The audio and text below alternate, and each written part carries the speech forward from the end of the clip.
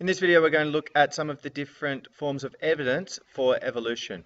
We're going to talk about paleontology, biogeography, comparative embryology, comparative anatomy, and biochemistry.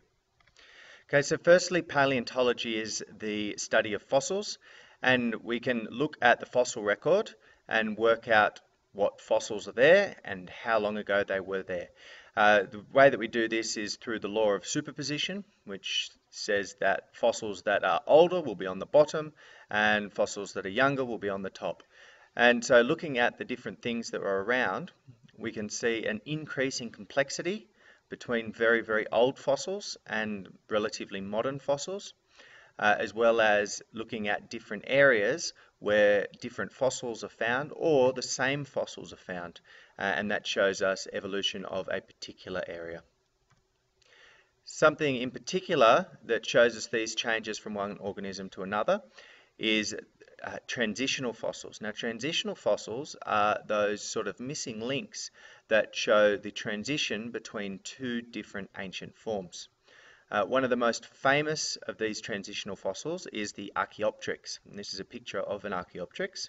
And it is the transition between lizards and birds. So while it has a lizard-like skeleton and teeth, it has evidence of feathers and a wishbone for flight muscles, similar to that of the birds which came after it. So that's sort of the link between those two classes of animals. Biogeography is the study of living things and their distribution throughout the world. So looking at the similarities and differences between where things are found.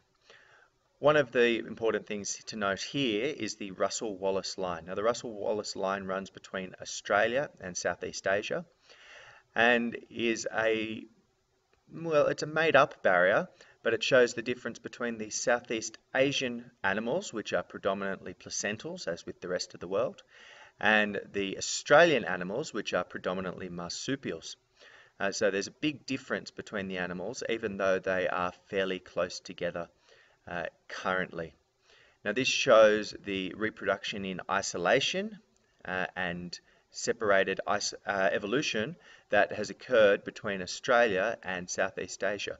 And it's only in relatively recent times that Australia has been so close to Southeast Asia because they are on different tectonic plates. And now when I say in relative recent times, we're talking about recent times in a geological sense, so that does mean over hundreds of thousands of years. Comparative embryology is looking at the similarities between different embryos. And when you compare the early stage embryos of pretty much all vertebrates, that is animals with a backbone, they all have a very, very similar structure and similar features.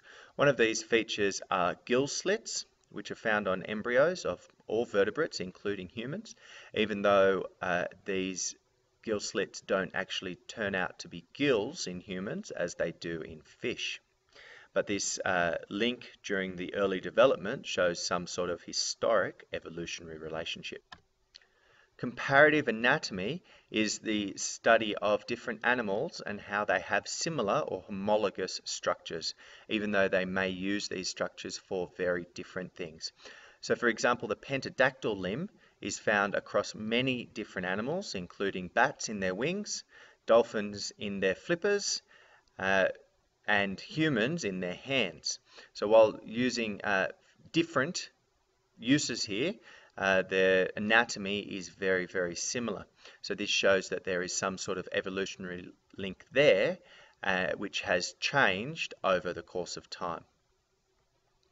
Biochemistry is the study of living chemicals, and it's looking at the different biological molecules and comparing how similar they are across different living things. And this shows a close evolutionary relationship between those things which are quite similar. DNA has been studied quite extensively, but other biological molecules such as proteins, hormones, RNA, hemoglobin, and blood antibodies have also been studied, looking at the similarities between different animals.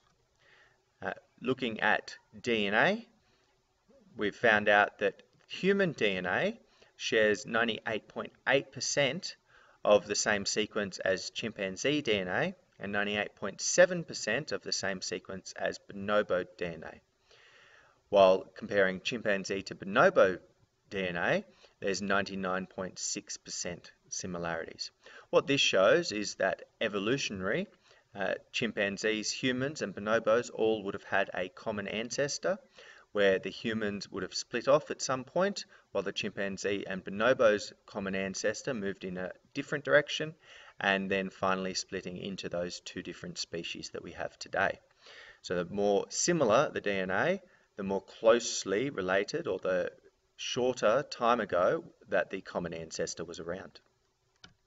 In this video, we've looked at paleontology, being the study of fossils, and in particular transitional fossils; biogeography, the study of living things and their distribution around the world; comparative embryology, looking at the similarities between, in particular, vertebrate embryos; comparative anatomy, looking at the similarities between homologous structures, and in particular the pentadactyl limb. And we've looked at biochemistry, being the study of biological molecules and how similar they are across different living things.